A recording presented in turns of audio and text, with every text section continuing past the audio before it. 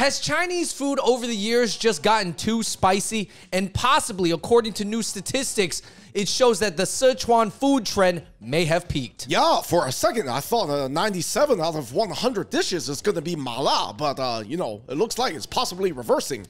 We got to talk about it, Andrew, because a new study came out from this website, Sixth Tone, and they translate a lot of stuff in Chinese into English. Long story short, Andrew, they're asking the question, has China reached peak spice? Because Sichuan food, Andrew, over the past 10 years, in China, as well as Chinese diaspora communities, became so dominant, it looked like it was just going too far. It looks like Cantonese food is coming back. Yeah, I would say in the past 7 years, I mean, every new restaurant that opened up in New York City that was Chinese, like at least half of them, if not more, were Sichuan inspired. You know what I mean? And everybody has to have Sichuan dishes on their menu now, at least a few, just to cater to that taste palette. But it may have peaked because now the amount of restaurants that are opening that are Sichuan are going down. So we're going to talk about it. Please hit that like button. Check out other episodes of the Hot Pot Boys. But you know what? If you don't want to go to a Sichuan restaurant, but you want to slightly Sichuan influence whatever you are eating, you should check out Smala. Yeah, Smala is actually really good. And by the way, guys, a lot of non-Sichuan food eaters really like the sauce. Anyways, check it out, smalasauce.com. Yeah, I mean, listen, Sichuan is a hot seller still. It's not really that it's like reversing into the sense of like Sichuan food is not popular. It's just that the upward trend is more going slightly downward. Right. Because at one point, it literally looked like, what? Every single food dish in China and the Chinese diaspora communities was going to become Sichuan. Yeah, I mean, looking at the charts, so between the two most popular singular cuisines, Sichuan food versus Guangdong cuisine, which is essentially Cantonese food, are still the two biggest, most popular singular cuisines in China. All right. Of Chinese food. Is that chart shocking, though, that literally it goes like 28 and 20% and then 50% distribution for all other provinces? 28%. So that's almost 1/3 of Chinese restaurants are considered Sichuan restaurants. That's a lot. You don't understand. That's a lot of restaurants because China has a lot of restaurants. Would that be like 1/3 of restaurants in America being Texas barbecue or something like that? And I'm not going to lie, because like, David, Guangdong is like such a huge province. It's an entire huge, gigantic province that encompasses so many different cities. You know, so I mean like that is a huge cuisine. So yes, it just goes to speak on how popular Sichuan food is. It was getting too much, man. Listen, guys, I love Sichuan food. I go to Sichuan Mountain House all the time here in New York. It was just getting out of control, man. It was becoming overwhelming. You can look at this chart. The Sichuanese craze is cooling down. So then the chart shows that the Sichuan cuisine amount of restaurants is going down. Finally, Guangdong cuisine actually is kind of seeing a little bit of a rise, David. Are people coming back to Cantonese food? Yeah, and it shows that Cantonese food is really popular on the coastline. It even has a heat map referencing like Sichuan is popular in these regions. Guangdong, of course, mostly on the coastline because Guangdong, I feel like the flavors are going to appeal to people, Andrew, who also live on the coastline. Yeah, and I would say overall, I think people are coming back to Cantonese restaurants partially because just because you're labeled as a Cantonese restaurant, it doesn't mean you don't have any Sichuan dishes. I notice a lot of new Chinese restaurants that open up in New York City, for example, they might be mostly Shanghainese or Cantonese food, but they'll have some chili dishes. They always have a Laziji. Yeah, they have a Laziji. They have a, or maybe a Koshuiji, which is a mouth-watering chicken. They'll have something with chili peppers. Yeah, so here are quick examples of a few Sichuanese dishes. You have suizuyu, you have the sauteed eel and duck blood curd. I think that one doesn't come over to America as much. You've got, you know, rosu over here. You got mapo tofu, Andrew, of course, the Laziji.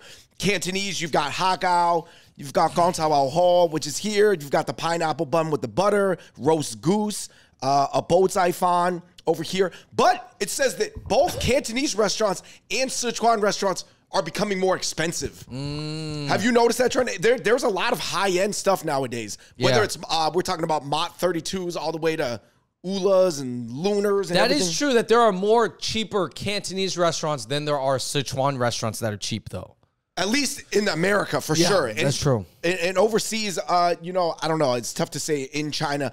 I mean, I guess for me, my quick takes are this. I was waiting for this to happen. And I don't know if it's because we're Cantonese, Andrew, but I always wanted to see more representation for other provinces of food, not just Sichuan. I'm not saying that Sichuan doesn't deserve it, but 33% of the restaurants in China being Sichuanese, that's a lot. That's a lot. That's a lot. What are some other cuisines that you feel like are underrated that should be more popular, David? All right, so in the article, it lists Guizhou food. Would you agree? Guizhou food is underrated, especially Guizhou Mi Fun. And it also lists a lot of stuff from Lanzhou, you know, like Dunhuang. Yeah, no, Lanzhou La Mian. That's super popular. Right. It has a lot of Muslim influence in there. I would say this, Dongbei as an entire region is underrated. That's my number one. Dongbei food is hyper underrated. Here's the weird thing, Andrew. A lot of American Chinese food, Andrew, is sort of based off Dongbei food. Sweet and sour pork is based off guobao rou. I think that sort of related to Dongbei food, I do think that Shandong food is underrated. Huangwenji, Dezhouji. Yunnan food is underrated, but probably not guoqiao mian. I think that in America, people only know Yunnan food for crossing bridge noodles. I think Yunnan has a lot more to offer. But yeah, I would say that every province in China has like some banger dishes, but certainly some provinces have way more than others. Right. Oh, here's another thing that a lot of people don't know about Sichuan food, Andrew. 20 years ago, 30 years ago, Sichuan food was only 30% mala. It was 70% non-spicy dishes. Right. They said over the past 30 years, due to the newer chefs and just that popular, I guess you want to say it like legally drug-inducing feeling that mala can give you. Now, when you look at a Sichuan menu, 70% of the dishes are mala. Wow. 30% of the dishes are non-mala. So I just wanted to pop up some photos of the non-mala dishes just to prove to people, you know. Yeah, you mean not every Sichuan dish is mala. Yeah. Of course not. Yeah, of course they don't. But yeah, it seems like, especially with the colors and the spice and, you know, people when they pay for food, they feel like they want to get that experience and get a feeling from their food. Here's the thing. Cantonese food is always very delicious, but it may not give you that quite intoxicating experience that Sichuan food. Sichuan food literally is intoxicating. Yeah, for Cantonese food, maybe you just eat it and then you feel very yummy. But then for Sichuan food, you eat it and then you feel like, Yeah. Let's get into the comment section. Somebody said, probably it's hard to find a good Cantonese restaurant outside of Guangdong because the dishes are not very easy to cook. Sichuan food is actually not that easy to make, basically once you get access to the peppers. It means it's not that difficult to make. Yeah. And this other guy said, yes, it's true because Sichuan restaurants were designed to mask the ingredients in the Sichuan region. At a time in the ancient days, Sichuan, it's a lot of basins and valleys. They couldn't get the good ingredients, so they threw the peppers on it to mask it. Right. So I guess, what do you think of that? Do you think that's true? Like, I guess I guess I could see that. I mean, usually when people spice their food a lot, it was usually partially out of necessity. right. Coastal regions are very, very seldomly seafood spicy. regions are never the spiciest because you have access to fresh seafood and you have good ingredients. So you don't need to spice your food.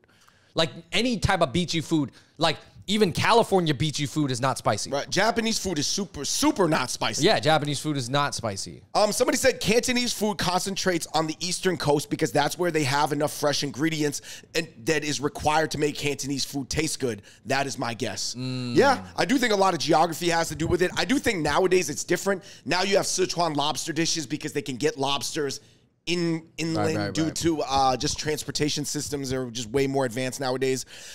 Someone said the reason why Sichuan food is so popular within China is because Sichuan people migrate everywhere to work in China, whereas Guangdong people tend to leave the country or go to Southeast Asia or move to the West. Oh, that's very interesting. I guess I could see that.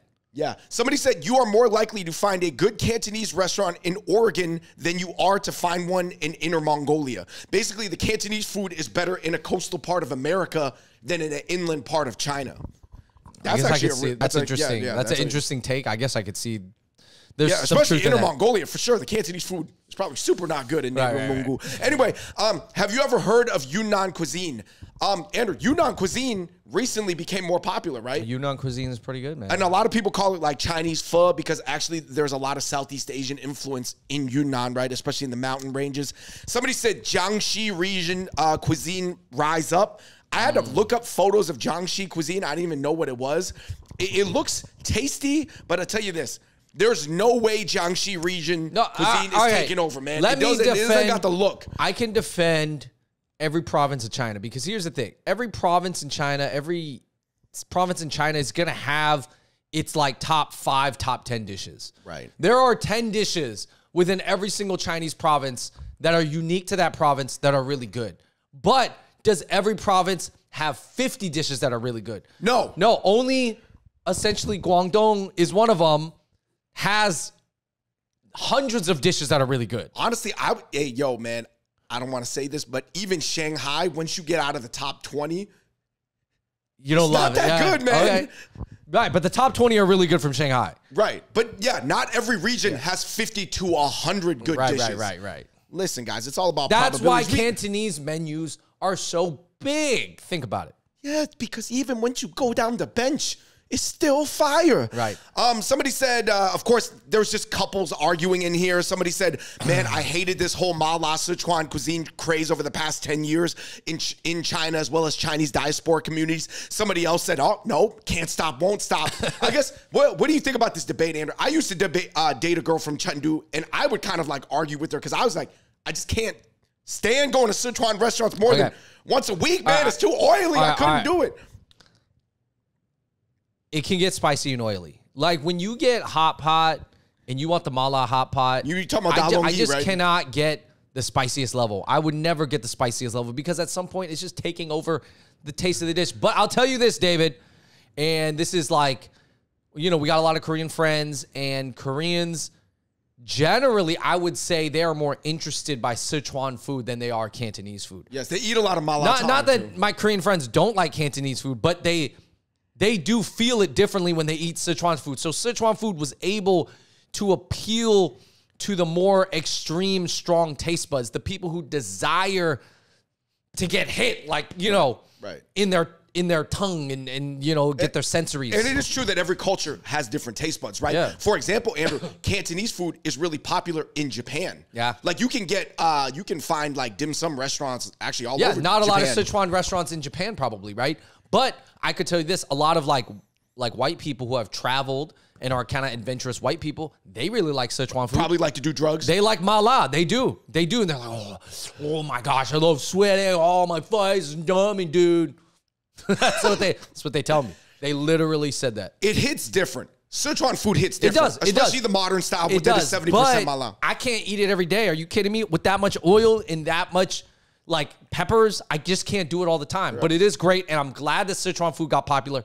And now every Chinese restaurant that opens up probably serves some chili dish. Yeah, and that's why you can use smala every day. And I'm not just saying that to promote smala. You could use any chili crisp all the time, the ones that are more toned down, because it gives you that Sichuan hit that you want without covering the entire dish. This is really good for people who didn't grow up eating mala food. Yeah. You know what I mean? Like, this is really good. So basically, this is my final takeaway, man. I think there's got to be more representation of everything in China at a more elevated, systemized level. Much like Guangdong and Sichuan food have all the levels now, low, middle, high. You don't see low, middle, high like Guizhou food yet. You know, I doubt they even have that in China. However, interestingly enough, Andrew, Jack Ma is starting a new pre-packaged elevated food trend in China, and a lot of people are doing this. So, Andrew, you know who was the first people to do it? Was Zhen Kung Fu, the people who jacked Bruce Lee's logo. Wow. So basically what they were doing was they were using a centralized kitchen,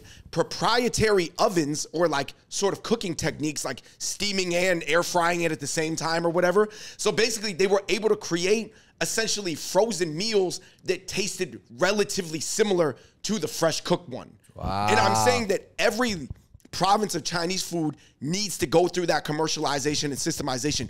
Do I wish that, you know, there could be chefs that are authentic from every province traveling everywhere all the time? Sure, but that's not the reality, right? In the future, if people want regional, provincial representation in China, and possibly this system may make its way to America, Panera Bread's already doing it right now, even though Panera Bread stuff doesn't taste good. Right.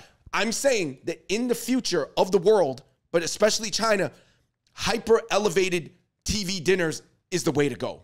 Wow. Because that's the only way to get these really authentic provincial dishes shipped all across everywhere.